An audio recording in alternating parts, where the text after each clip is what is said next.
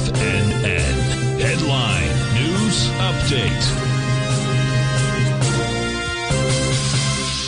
Welcome, folks. We have the Dow Industrials trading down 277, NASDAQ up 201, S&P's up 12.5. Gold contract down $13.20, trading at $2,331 an ounce. We have silver down 62 cents, $29.22 an ounce. Light sweet crude off 91 cents, $80.72 a barrel. Notes and bonds. 10-year note up one tick, trading 110.18. The 30-year up 4 at 120.04. And King dollar. King dollar's up 135 ticks, trading out at 105.610. Euro 107. Yen 159. British pound 126 to 1 U.S. dollar. Let's get over and take a look at the S&Ps first. So we're going to look at the futures. You got to, basically, you got a consolidating market out here. That's what we're looking at here. So that being said, though, I want to show you what the S&P has already done.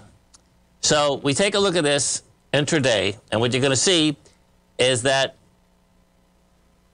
yes, okay, cool.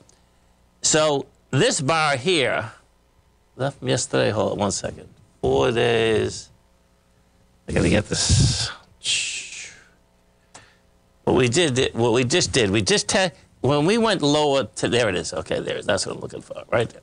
Okay, so when we went lower this morning, right, we were testing this high bar from last night coming at the close.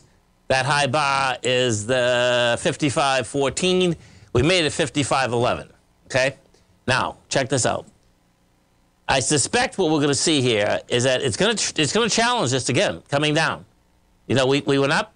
You didn't have the juice up. It busted the highs.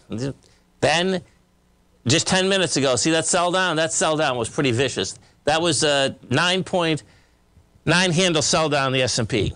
So that was the first one. You had the expansion of volume. We'll see what happens the next 60 minutes. But that's telling me that more than likely the S&P wants to go down into the lows of today. Now, not the NASDAQ. But watch the difference here. This is pretty intense, man. We take a look at the NASDAQ. And the NASDAQ never made it near that place. And it has a high volume low down there. But the bottom line is that you can see the high volume low in the NASDAQ is way down here at 19,740. And the bottom line is that, you didn't even make it down to 0900. So I suspect the NASDAQ wants to get down to this bar, meaning, what is that bar? 871?